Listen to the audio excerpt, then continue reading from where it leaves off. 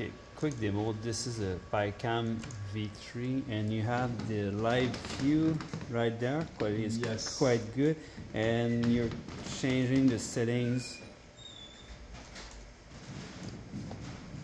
using a browser, right? Right. Nice. And I can do the autofocus as well. Yeah, because that's a new thing with the PiCam V3. You can change. You can use the autofocus. Right.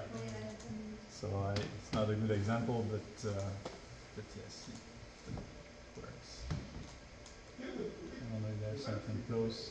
For example, here. It's making the focus. It's not obvious, but.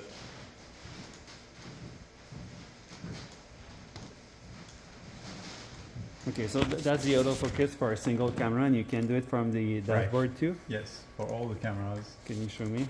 Here. So depending on the model of the camera, I can do the focus for this one and run autofocus here. Okay, so that's doing the autofocus on all PiCam V3 at the same time, or all PiCams at the same time? All PiCam V3, because the other PiCams don't have any autofocus. That's the only model that has autofocus. Ah, right, this one is manual focus. The PiCam HQ is manual focus. Yes. Yeah.